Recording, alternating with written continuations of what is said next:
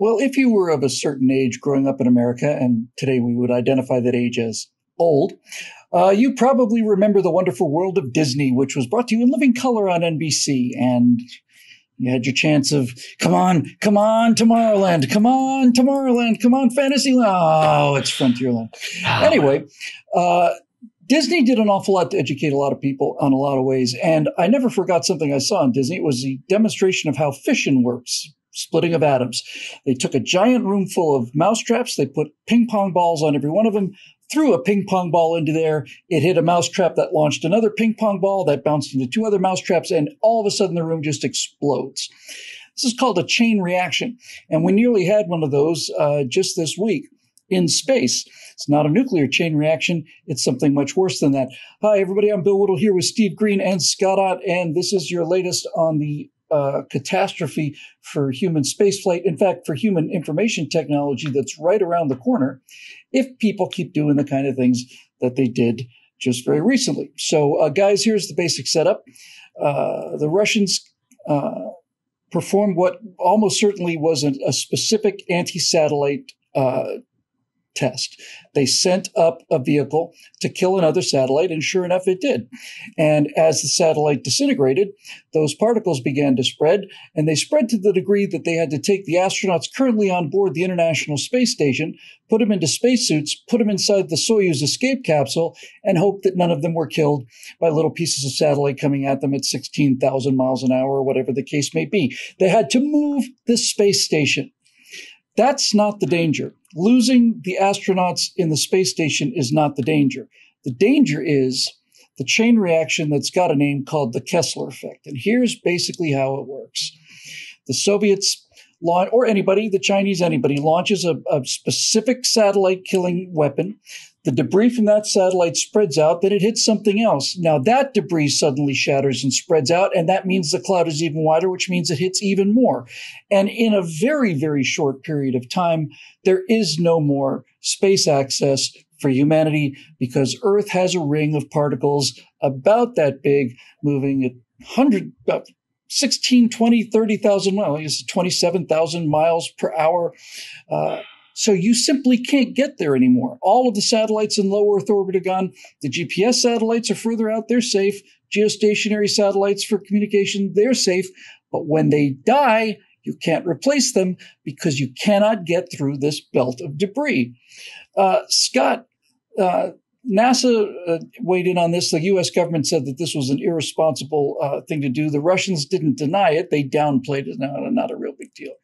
Not many people are aware of the fact that we are one major accident from losing access to space for thousands and thousands of years, just shut off. Are they?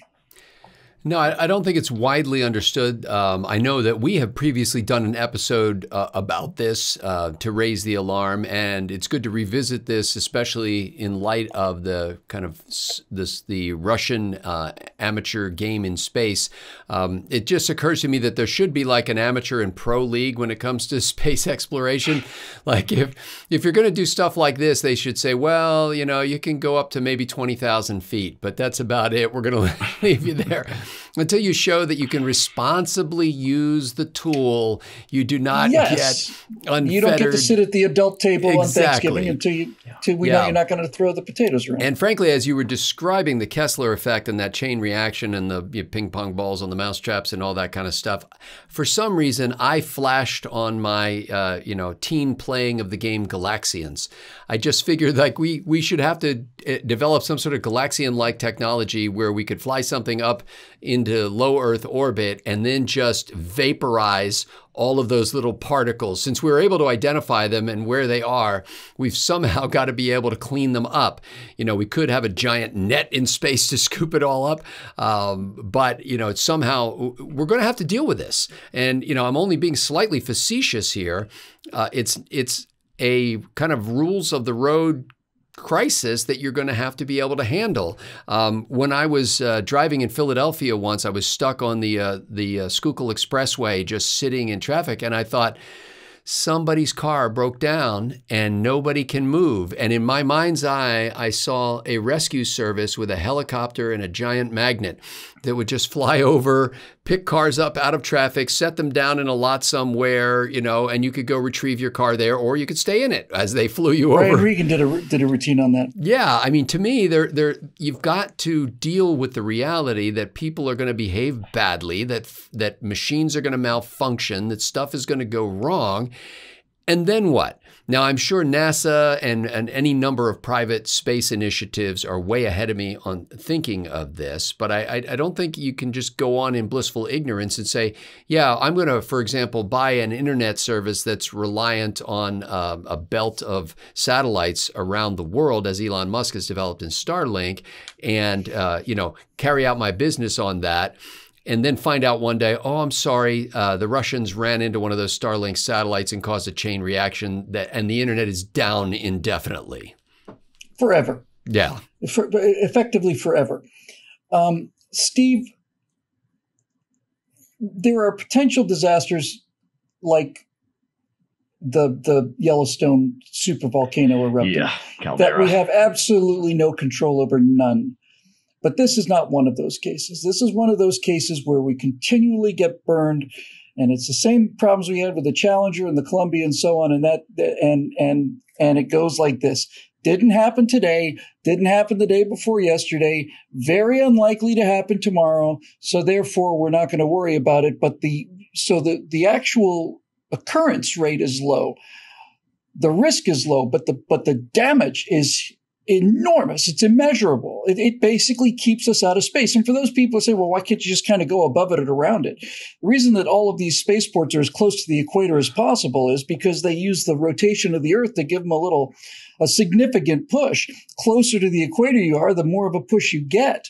And if you're going to do an inclined orbit, that requires not only a lot more energy, but you've got to get up there high enough and fast enough so that you get beyond the ring on the other side. It essentially takes us out of space for the foreseeable future. And once this happens, we're now talking about billions, conceivably trillions of particles that are this big. There's no way to go and hunt them all down.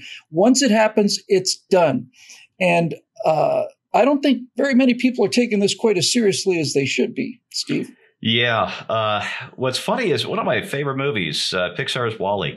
You see WALL-E cleaning his little trash robot. You see him packing up all the garbage, trying to clean up the earth and stacking it up in nice little boxes. And there's a point in the movie, I think it's near the beginning, where the camera pulls back and you see the earth, and then you see the earth's orbit, and there is a ring of trash in orbit. And I thought, wow, somebody read their Kessler and included it in a kid's movie. I was really, really taken aback by that. Here's what concerns me. Not so much one of these rogue tests like Russia did recently and China did before that. I would like to at least think they are planning ahead and hitting something that is in a place not at risk for starting off this chain reaction. But the First World War was a war of mass. You had 2 million men practically shoulder to shoulder from the Swiss border to the Channel. And against them was a mass of machine guns. The Second World War was a war of mass production. The Cold War was a war of economy versus economy. If there's another major power war, it's going to be a war of systems, electronic systems. And the temptation will be almost irresistible, probably irresistible, to start knocking out the other guy's satellites left and right to leave them blind so that their systems can no longer work. And that scares me a lot more than, say, the communist Chinese taking over the free Chinese in Taiwan. That worries me a lot more than Russia taking eastern Ukraine or anything like that. These would be bad things, horrible things for the locals involved. But if the U.S. and Russia, the U.S. and China, or all three of us start knocking down satellites left and right with kinetic weapons, there's your doomsday scenario right there. Space flight's gone. It's gone for the rest of the duration of the species. Yeah. So sleep tight. As I said, folks, we know that we have all kinds of vulnerabilities with our current electrical grid. It's vulnerable to EMP attack. It's vulnerable to solar storms. We know the threat's out there, but we didn't do anything about it, just like we didn't do anything about the O-rings on the boosters on Challenger. We didn't do anything about the foam coming off of the external tank on Columbia. We don't do anything until after the catastrophe happens, and we try to close the door. Now, in those cases, you could actually make changes afterwards and solve the problem. But in this case, you can't. If this happens, it's done. Most people aren't aware of the fact that currently U.S. Strategic, well, it used to be Strategic Air Command, I guess Space Command has it now. We are currently tracking tens of thousands of objects in space, many of them as small as a single nut or bolt. We know where they are, and there are probably maybe as much as 1 million of them, but we can track them and we know where they are. And occasionally we have to move things out of the way if we see a potential conflict. If the Kessler effect happens and this cascade goes on, it's like a shotgun blast. There is simply nothing we can do about it. But there's something that we can do about it now. Most people don't realize that almost half of the stuff that's in orbit now are spent booster stages. You launch a rocket into orbit, your orbit will bring you right back down to the launch pad. That's the orbit. It'll take you all the way around the world and bring you right back down to the Kennedy Space Center. Crash. So that booster has to go up, and on the far side of the orbit, it has to fire again to circularize the orbit. So we've got hundreds of dead boosters that are up there. I don't know how many dead satellites there are up there, but there's an awful lot of those too. And those things we can catch. Those things are stuff that we can actually catch. We can catch them, we can decelerate them, we can slow them down, burn them up in the atmosphere.